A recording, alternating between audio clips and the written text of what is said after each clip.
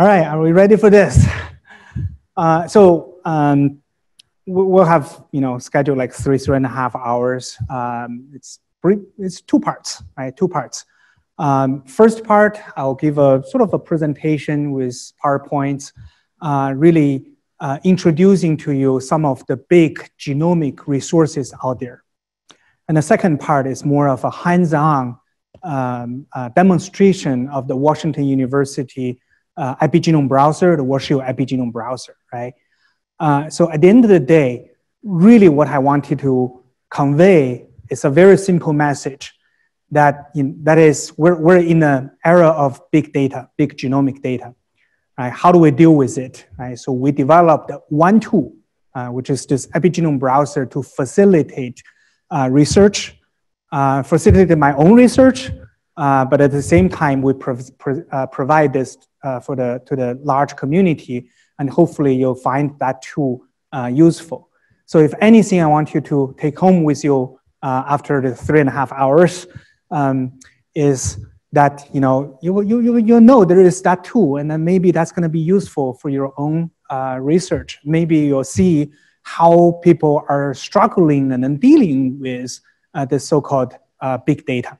Okay, so I'm going to explain this image a little bit later, but this is really the most recent development of our browser. I'm sort of jumping way ahead of myself and say we're making our WashU epigenome browser a video game. Right? So the goal is we're going to turn this research tool into a video game, so people will enjoy doing research. While play, right? So, and, think about the educational impact once we really make it a video game, we can send to high schools and undergraduates, and they don't have to talk to their parents for more screen time anymore, right? So that's going to help them, hopefully, studying the genome. So this is sort of making the genome browser, these are genomic data, virtual reality possible. So we're going to get there in about 3 hours. But really, I'm from St. Louis. St. Louis is right in the middle of the country, far away from oceans and mountains, actually. But we have an arch. We have this beautiful arch, which is a monument for the Wild West exploration. And my lab developed the WashU epigenome browser, and we borrowed the arch, and we use it as we call this a gateway to the human epigenome. And then the river flowing under the arch are the genomic data that we're seeing today, okay? So what we're doing now, right? So we're in a good time. This is the post-genome era, and we're all enjoying power of genomics. There are so many large consortiums developed. Even small labs like my own lab is able to generate a huge amount of genomics data now, with sequencing technology and everything. So we're really in a time to enjoy the power of genomics and to really witness this data flood in the post-genome era, right? So, the data is really coming overwhelming, so that's sort of it's a power, it's a reality, but it's also a daunting challenge. So this is what we want to do with this power of flood, right? Data flood. At least this is what we pretend to do with the data. We all want to do this. I don't know how many people can actually do that. And this is sort of the reality. If we don't know the power, what's really in the power of genomics, the data actually come back from behind and then bite you there, right? So this is sort of how we think about, the power of genomics and then the ability to understand this power. In fact, because of the amount of the data, you probably hear people say, if you look hard enough, you're going to find all sorts of patterns that you want to see, right? And that's typical in genomics. That's something that we need to be very aware of before we jump into genomic data analysis. So today, I'm going to introduce you a few consortiums that I've had the privilege to be part of. Really helped me launch my career, really helped me understand what big data means in the context of biology, in the context of genomics. And I'm a biologist, so I'll basically briefly introduce a few consortiums for you. I'll start with roadmap epigenomics project. I'll tell you a little bit about ENCODE. I hope many people actually know some of the consortium. 40N is a relatively new consortium that Jen and myself are part of. I'm also running a data center for an environmental epigenomics project. So I'm going to tell you a little bit of this just to convey the point that, you know, people are taking advantage of genomic, the power of genomics, right? What we want to do, I'll come back to this point, is to turn this big biodata information flood into a big biodata information flow, right? So I'm a very simple person, so I really see three things in this process. We're gonna produce the data, we're gonna process data, and we're gonna consume the data. Again, you know, my personal sort of a development history had made myself being part of all three. So we generate data, we package the data, and we ourselves are data consumers, right? So I'm gonna touch on all three, but really focusing on the mid layer here. I think this is the purpose of today's workshop. That is, you know, there are a lot of data out there. How do we package the data so that you can consume the data better, right? So that's the idea. So the WashU epigenome browser is really created to interfacing this processing data and consuming data. So that's where that comes in, okay? So a little bit of history. This is really the reason that we have our epigenome browser today. There are two reasons. This is one of them. So the roadmap epigenome project was launched in 2008, 2009-ish. It was one of the post-genome project. As we know, you know, the human genome project is probably one of the first so-called big data project, right? So we were able to sequence our genome, and we have a reference genome, and that really transformed how biomedical sciences is done, right? Because we have that human genome reference. That reference was completed for the first time back in 2001. Until today, it's still not completed, right? So there's a community effort in you know, finishing and making that genome assembly better. But that really provided the foundation for modern genomics, modern biomedical sciences. In fact, the NIH is launching yet another human genome reference project. The goal is to build the next generation human reference that is no longer one strain of letter, right? So the new reference will incorporate a lot more genetic variations, structural variations, and it's going to be presented in formats including, you know, genome graph, no longer a strain of letter, but genome graph, that sort of things, right? So in the next few years, we will sequence another, you know, 350 complete human genome, which means going from, you know, telomere to telomere, to completion, right? So the current human genome reference is what still only 90% complete, right? So there's still, it's very useful, but it's not complete. But after that human genome project, there are several sort of post-genome projects launched. Roadmap epigenomics is one of them. The idea is now that we have a human reference genome, we want a human reference epigenome. Right? So we want a functional map of our genome, not just the sequence, but the functional annotation of that sequence. So 2008, this project was launched.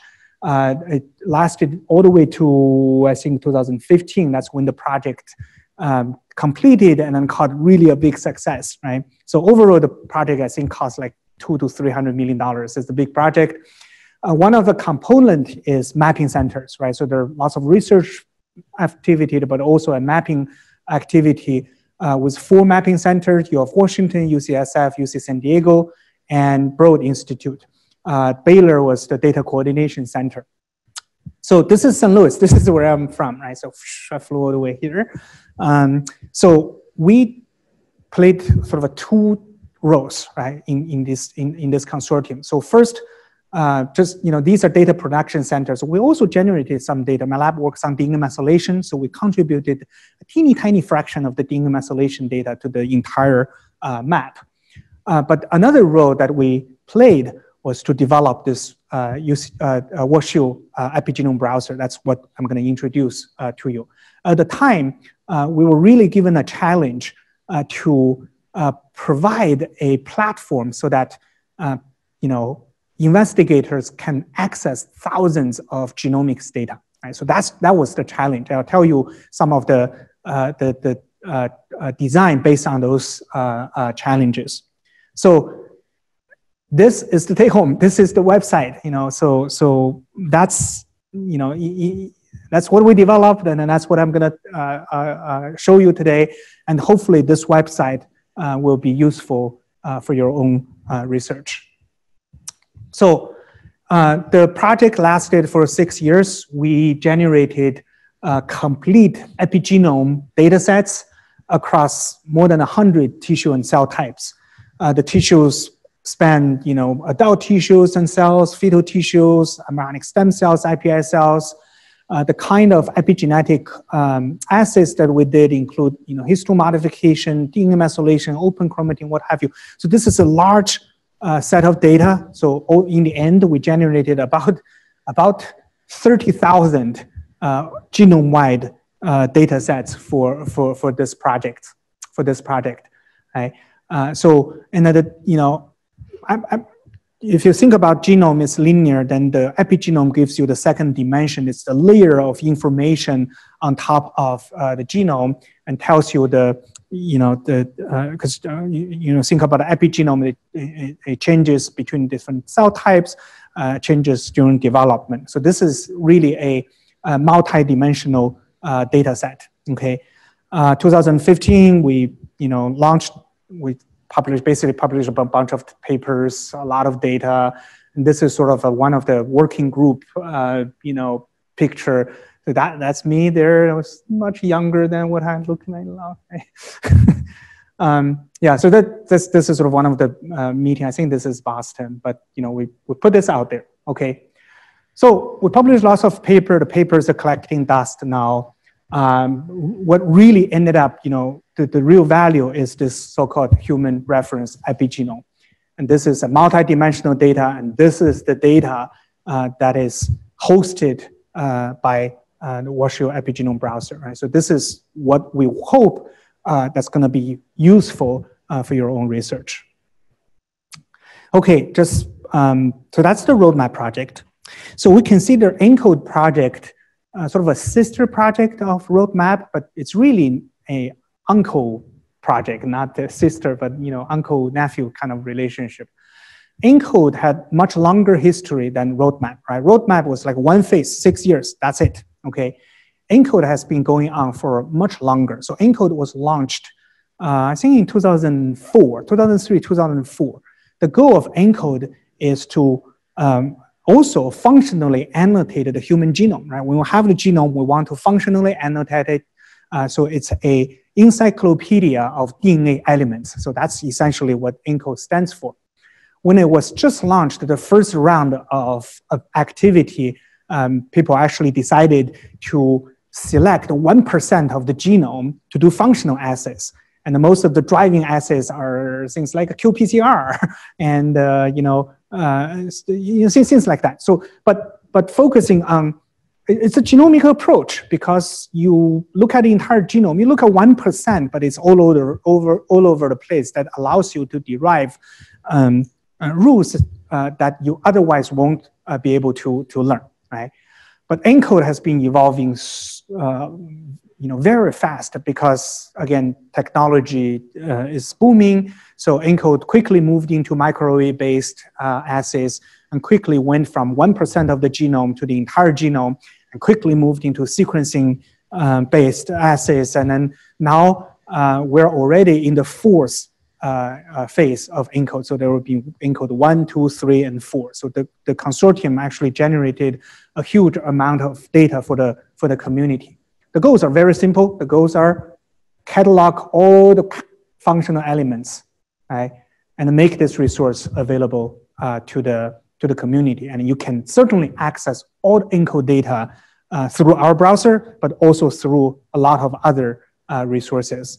So the current phase, like I mentioned, phase 4 ENCODE is made of not only the the mapping center. So that's sort of what the old ENCODE was about, creating that map. The unique addition of this new phase is this functional characterization center, right? So the idea is, we need to, because of, again, technology, things like CRISPR has now become more and more ready, you can actually do large-scale functional characterization, right? In other words, in the past, you want to do a chip-seq and then, find all the peaks. Now you can do a systematic, maybe CRISPR across the genome to assess a functional consequence or a phenotypic readout, right? So they, this center is charged with the mission to, really, in a large scale, characterize elements defined by the mapping centers, right? So massive parallel reporter gene assay, massive parallel this and that, right? So that's what's sort of new. So in this context, and then we also have like individual project, computation analysis project, data coordination center, data analysis center, and things like that, right? So ENCODE continue to provide lead in terms of genomic technology. A lot of the protocols people use for ChIP-seq, for example, was really developed, defined, quality assured by ENCODE community.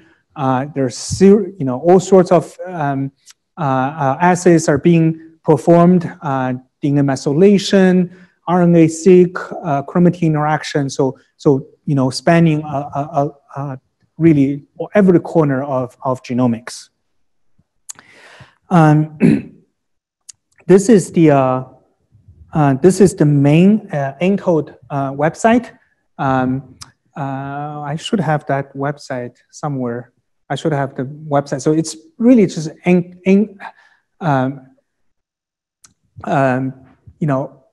this is sort of the main website for ENCODE consortium. If you go there, you'll see the different spectrum of projects, different sample types, a different type of assays, and you can search and you can access tools developed by the ENCODE community, including this. This is a special tool called Screen, right? So you can access ENCODE data that way. And I'll tell you some other ways of accessing essentially the same data. This illustrates that the community is really taking advantage of ENCODE. This is the number of publications. This is not publications from ENCODE labs. These are publications from the community using ENCODE data is scaling up, dramatically. So, hopefully, you will use this data to enhance your own research. Just a quick announcement, ENCODE is also organizing a lot of tutorials and workshops. There is an upcoming users meeting this summer in Seattle, 3 days. So there will be a lot of sort of data jamboree, that sort of event happening there, right? So it's not yet advertised. We just set a date. We're working on a schedule, but once we expect that the announcement will come out very soon. So that's the ENCODE consortium. It's a large consortium. There's lots of effort there, and I think that's me right there. Okay.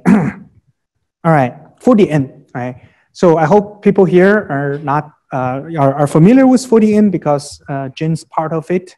This is another post-genome project. This is really post-roadmap epigenomics, right? So if you think about, again, genome is linear, one dimension. Epigenome, you get 2 dimensions now, right? You add another dimension, all the epigenetic marks, across tissues and cells. This project really aims to create the 3-dimensional map, right? Not a 2D map anymore, but 3-dimensional map of the nuclei of our genome. And the 4th dimension is time or development. Therefore, we have this 4D program. The idea is really now go into the nuclei and then figure out the 3D structure of the nuclei and how that influence gene activities. The 4D Nucleome project has been going on for 3.5 years now. These are the major component. So there's a organization hub hosted by Dr. Sheng Zhong at UC San Diego. There's a bunch of mapping centers doing both genomic mapping as well as imaging. There's several tool development. So these are specific technology development efforts and also a data coordination center effort. So there are 2 data coordination centers. One is at Harvard and the other is at Washington University. So Peter Bark is doing all the heavy lifting because he's responsible for integrating, getting the data, processing the data, integrating the data, most of the upstream work. So our mission is to present this data to the community through our genome browser. Okay. So these are the promises our consortium is making to the field. We're really delivering biological data, knowledge, as well as technology, tools, standards. But in the end, we're going to create a map, right? So we're going to use that map for a lot of our own research. But the real goal is to make that map and present that map to the large scientific community. And this is really a multidisciplinary, synergistic effort. In fact, one of the leader PI, Job Decker, published a perspective, on this project almost 2 years ago now. So this is the main website. This is the website hosted, maintained by Dr. Sheng Zhong at UC San Diego.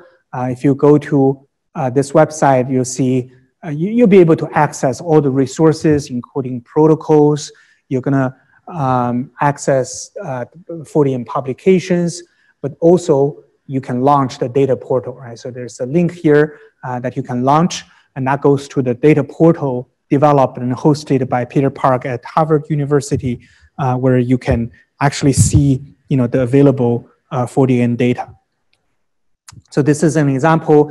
If you click on the resources from that website, you're going to see, protocol cell lines and all the software, and then you further down, you're going to be able to access this. I want to say, this is really an important consortium goal, that is to disseminate the technologies, right? So I feel, I'm actually really fortunate to be working in the context of consortium because, I found that I can get access, where I can access the new technologies pretty easily. Like, for example, my lab has never done high-C experiments before in the past. I'm not, that's not part of my background. But, because we're part of this consortium, we have access to this technology. So it took us just a few months to adopt the high-C protocol, and then we can generate beautiful high-C data. I showed some data like, earlier today. So the consortium is very open. You go there, you find a protocol, you find people who develop the protocol, you can talk to them, get all the, nitty-gritty details, nuances. So really one of the important goals for this consortium, for all this consortium, is to disseminate technology and tools in addition to the data, okay? So speaking of data, this is all the data that we have now as of maybe maybe a month ago. So a lot of data already accumulated for 40N, okay? I mean, the resolution of this is really a little bit unfortunate. I think it's going to influence the hands-on part, but we'll see. Okay, so these are the 40N software. So we actually created multiple ways for people to access this data. WashU browser is one of them, so I'm listed here, right? So that's the 40N project. Look, this is the 40N consortium. It's even bigger than ENCODE. If you ask me, this consortium is kind of too big.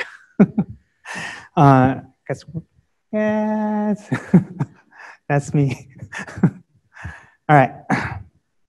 Okay, so just very quickly, there is an international consortium. So it turns out this is when the US launched the Roadmap Epigenomics project, it had a global impact, right?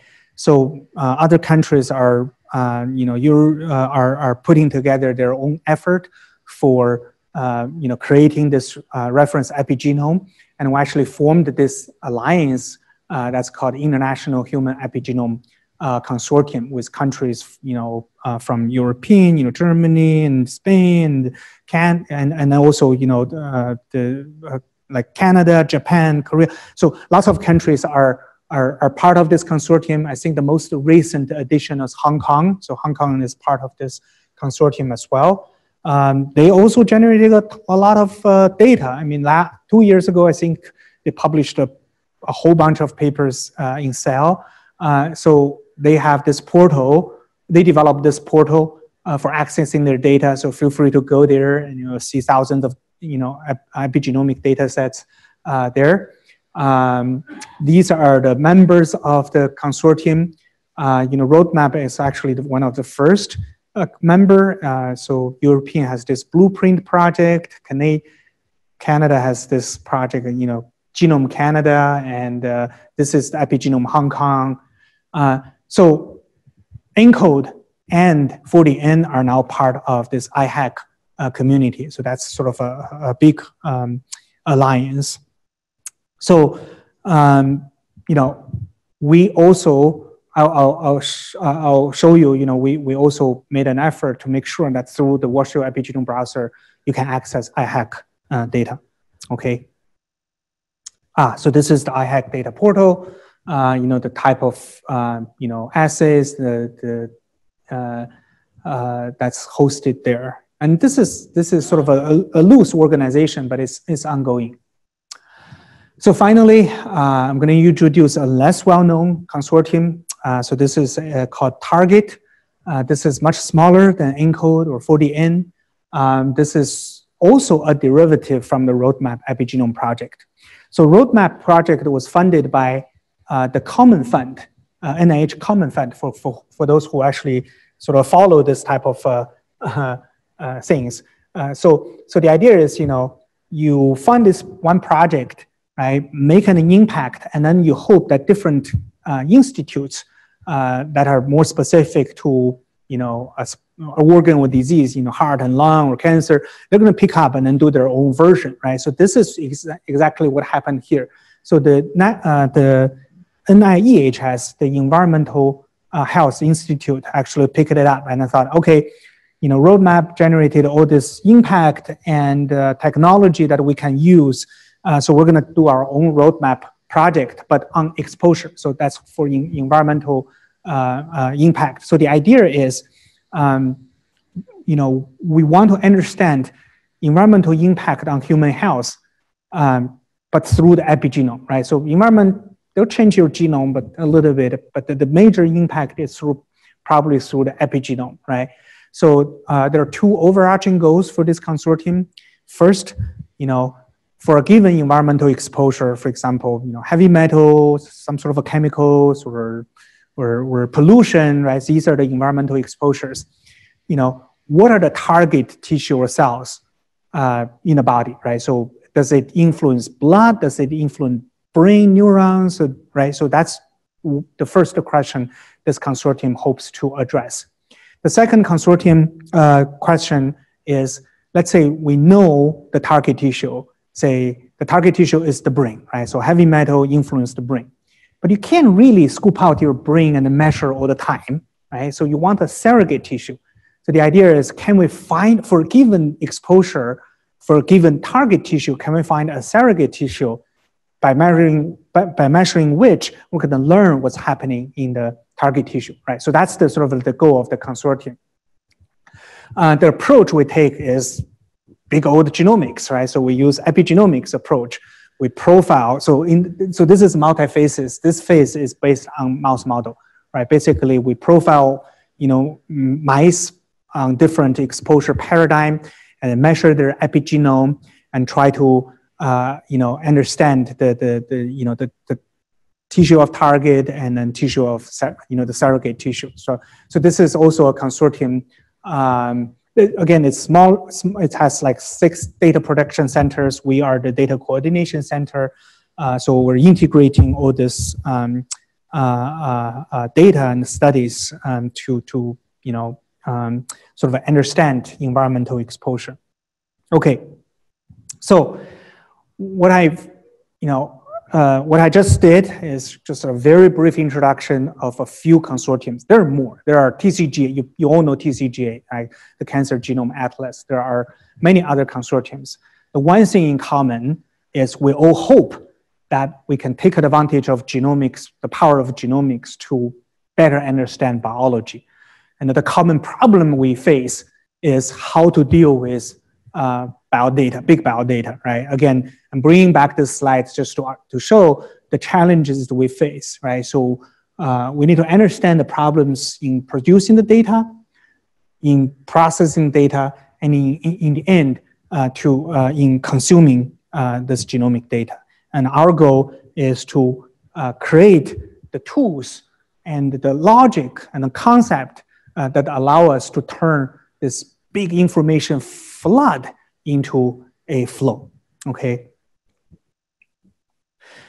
So the solution that I'm presenting, well, one thing that we did is this WashU Epigenome browser. So I'm gonna very briefly go over the history, right? So what is a genome browser? Well, you can't talk about genome browser without talking about the UCSC genome browser. In fact, this is where I learned, everything I know about genome browser, I learned from UCSC when I was a postdoc fellow.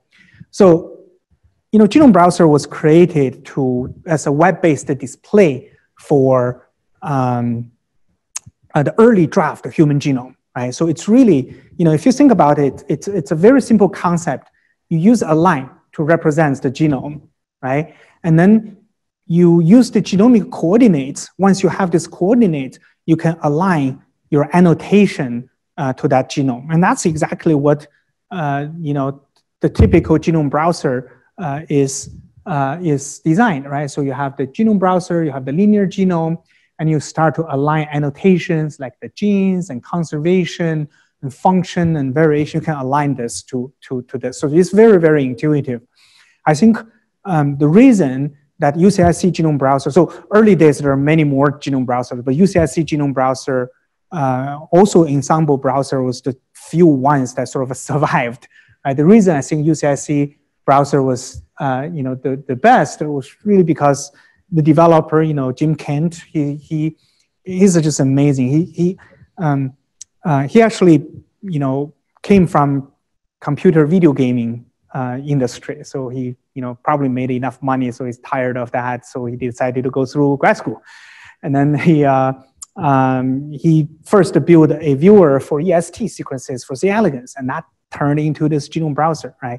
So he actually cares a lot about user interface, how user experience. For example, how much response time, a user will just get tired and no longer use your tool, right? So he's actually very sensitive to that. So his browser is like, the design is very simple and straightforward. But we use this to illustrate the concept of genome browser. But there's limitation, right? So we know we're making, this linear assumption of the genome. Now we know we have this dimension, all the different type of data, all the different type of samples. The data is already a multidimensional data set, right? So how do you look at this data on a genome browser? If you have a 10 data set, it's easy to think about. What if you have 1,000? And that's the number that we're dealing with.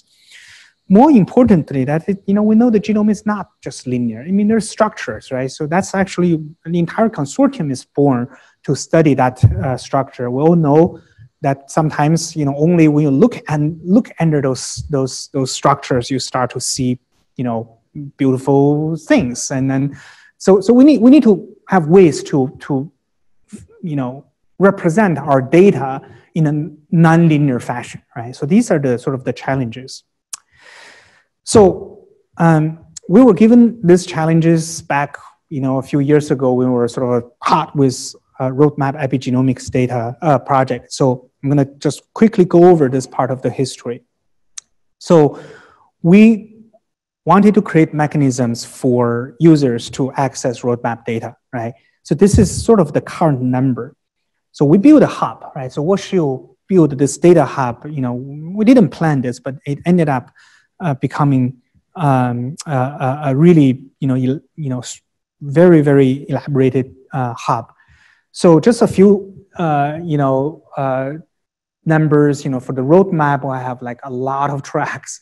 For ENCODE, we have a lot of tracks. For iHack, we have a lot of tracks. We also have TCG and then some other stuff. So overall, our browser is now hosting close to 200,000 data sets, genomic data sets there, right? So that actually creates some opportunities to do some really data-driven sciences, which we haven't really got a time to do.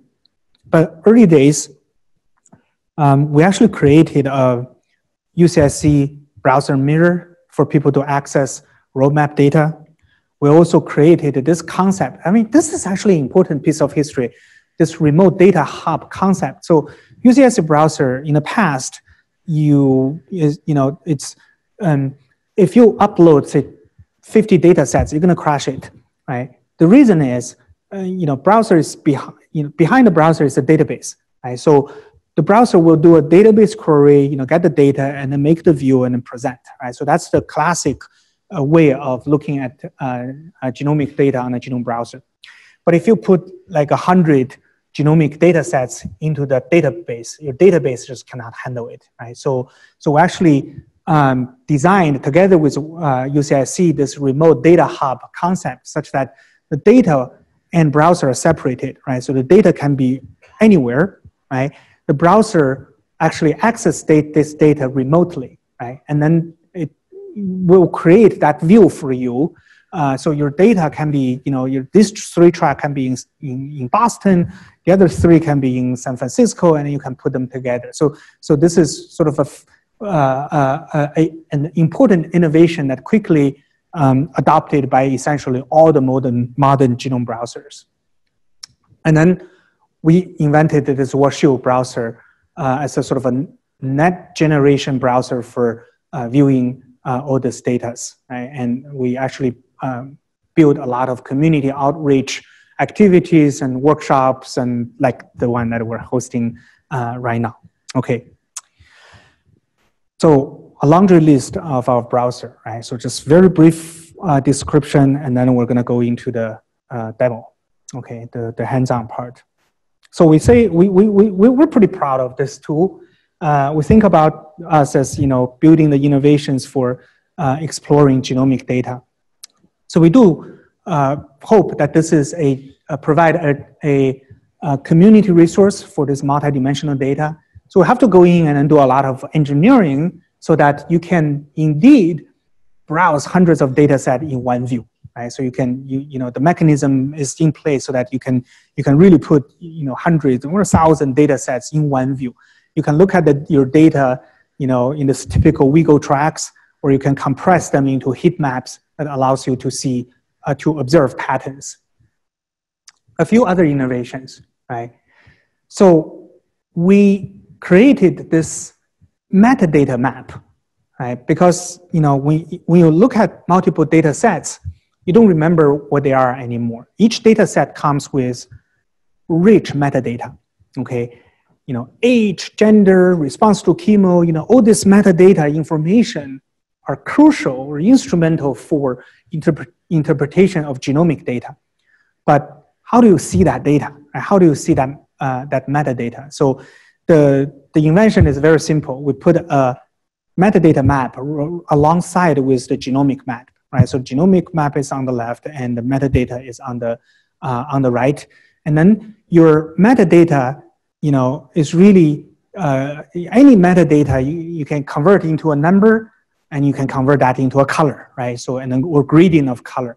And you can actually sort on your metadata, group your samples based on metadata, sort on metadata value and compare between different metadata, right? So that, we're gonna demo a little bit there in a few minutes. So that's a simple invention. Another one is, as we know, genome is linear, right? So everything is aligned to the genome. And we actually broke that, right? We decided, well, what if you want to look at 20 promoters, 20 of your favorite promoters, right? So in the past, what you have to do is you open 20 windows on the UCSC genome browser, for example, right? 20 gene promoters, you have 20 windows, okay? So what we, decide to do is to allow you to look at multiple regions in one view. So you can actually move different parts of the genome, right? And then put them in an order and orientation of your choice. So you can look at your 20 promoters in one view, right? So that's really just simply, break the assumption that genome is linear. It's still a coordinate system, but you can move things around, right? And then when you have that ability, you can look at your favorite genes, or you can look at your favorite pathways, right? You can even look at your data based on rearranged cancer genome, right? So that's a simple concept, but it's actually very, very useful. And indeed, that concept came from our own research. My actual science is transposable element. Right? I work on repetitive element in the genome. There are different families of transposable element. So I really wanted to have a way to look at, let's say 20 copies of the same transposable element, side by side. And it's just impossible on any other genome browser. So we created that function. And turns out that same concept can be used for other purposes. And then we also have, I mentioned the outreach activities. So we're putting a lot of effort into software engineering, right? So we really want to create sort of a Google map or microscope for the human genome. So you can, you have all sorts of options in looking at your data. You can zoom and pan and drag and drop. You have as much freedom as you can imagine in configuring your data. I love color, so you can create whatever color map that you want. We're going to show you a little bit. And then we also allow people to, save sessions, upload their own custom tracks, build their own data hubs, there's, all the things that modern genome browsers do. We're probably the first genome browser that allows people to look at nonlinear genome or chromatin interaction, right? It's actually really simple because once we can break apart the genome, and move things around, we can think about, okay, I can move two interacting parts of the genome next to each other and then compare their epigenetic markup, right? So you can look at chromatin interaction data, Hi-C, ChIA-PET. Back in 2013, we made that possible already. We also call this sort of a visual bioinformatics engine, right? And we provide some real-time analysis tools. So this is something that many people in the field take advantage of. If you think about, again, what we did there with those very simple innovations, we can take different parts of the genome and rearrange them, or we can put them next to each other. We can also stack them up, right? So for those who run bioinformatics tools, that's nothing but bad intersect, right? Someone, I know many of you probably run bad intersect. Okay, I have my genomic data. I'm going to intersect with this, intersect with that. We can do this visually, right? So you have your coordinates. You don't have to write any code. You can just click a button, and then you can, intersect the different parts of the genome and then put them together the way you want it, right? So this is really a visual bioinformatics engine because of these innovations. You can generate a lot, some, graphs for your research, and you can actually generate really high resolution PDF screenshots for your publication. But most importantly is we're the developers, and we're actually, continue the development of the WashU Epigenome browser. We focus very much on developing novel and more expressive visual format, right? Same data, the different ways of looking at the data. You may have very different interpretations. So I'm going to give you one example later when we do the hands-on. So we focus a lot on creating new ways of looking at your genomic data. In fact, we do this in the context of collaboration with investigators. We've designed a comparative epigenome browser so that you can look at different species side by side, really right next to each other, compare their epigenetic pattern. We're developing a cancer genome browser. Like I said, you can look at genomic data on the actual coordinate of cancer cells rather than the human reference genome. We actually have a browser specifically designed for transposable element. Right? So again, that's my nerdy niche. The transposable element. We have a browser there. The past year, actually about 2 years now. 2 years ago now, we realized, so the browser was developed, the browser was started 2010, 2011, right? The field of computer engineering, especially web-based engineering, has been evolving very, very fast. So about 2 years ago, we realized that, we need to fundamentally change our software architecture. So we actually spent 1.5 years rewriting every single line of code for this browser.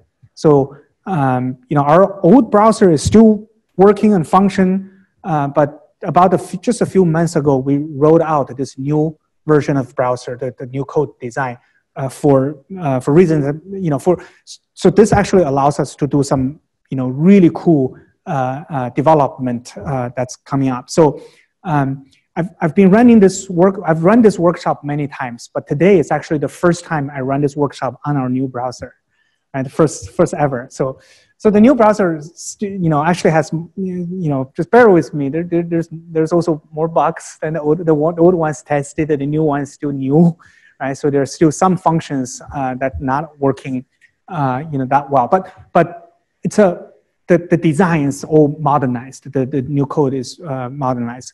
As I mentioned, one of the goals for our future development is we're really turning this browser into a sort of a VR world in virtual reality. So you can actually walk on the genome. Your data is sort of coming up like buildings and parks on the side, and there's bridges, and, high sea loops and things like that. This new code is allowing us to do all of those, and then we're, I'm not kidding. We're going to turn that into a video game. I mean, just imagine, one day, you yank out a long non-coding RNA, or you blow up a nucleosome, you sprinkle some microRNA in there, and then sort of see the world change around you, right? Don't you want to do like that? Okay? And that's that's what we're continue to develop this. So please give us feedback. Right? I'm the developer, right? So email me, Slack me. I'll show you how. But we appreciate every single piece of feedback. Okay.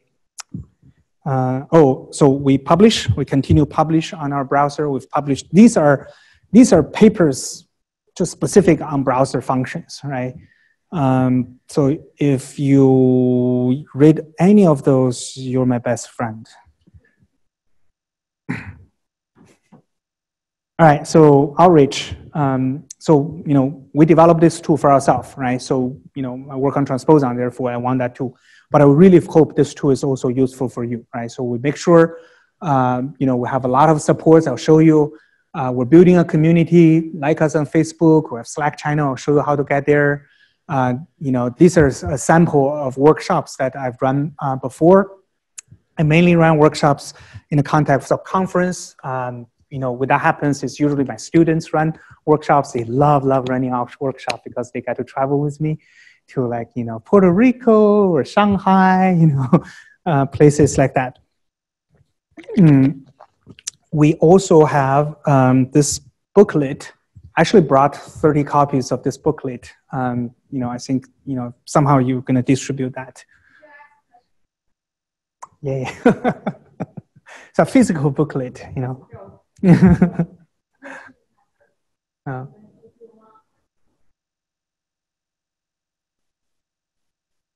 Yeah, the booklet is on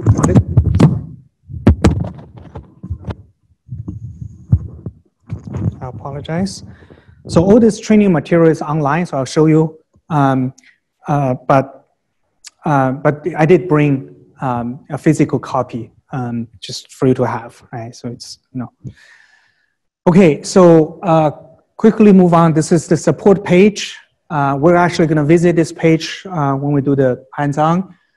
These are access to the different versions of our tutorial book. Every year we update. These are a list of workshops. This is actually today's workshop. And for every workshop, we actually create a website with the materials there. So you can actually recreate all this, whatever I show today yourself by following this link. I'll show, I'll show a bunch of resources there. Again, this resolution is kind of a little bit disappointing. But this is the support page. This is the support page for today's workshop. So a description and a link to a tutorial book. So resources associated with the workshop include the booklet, both physical and online, handout. This is online. I'll show you where they are. They really provide a step-by-step instruction for the examples I will show in this workshop.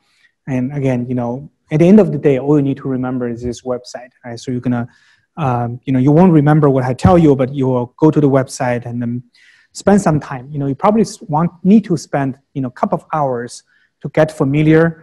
And then I guarantee you, once you get hooked up, 2 hours, you're gonna get hooked up. You're never gonna leave. I personally spend 50% of my research time just looking at Genome Browser. My students' data. I just play around on the browser. Okay, just this is sort of at the end of this part. This is my group, pretty young and dynamic and crazy. I work in the context of several consortiums, funding and whatnot. This is Barbara McClintock, who discovered the transposable element. And somehow in our field, we all want to be the reincarnation of her. So, but we want to put her on a $20 bill. Okay, we're gonna come back to this, right? This is actually a browser's, this is based on real data. This is going back to the point I made, okay? This is a browser site. This is real data, right? So the point I wanted to make is big data, right? If you look hard enough, you're gonna find all sorts of patterns you want to see, right? This is real genomic data, just based on different arrangement, you ended up getting things like this, okay?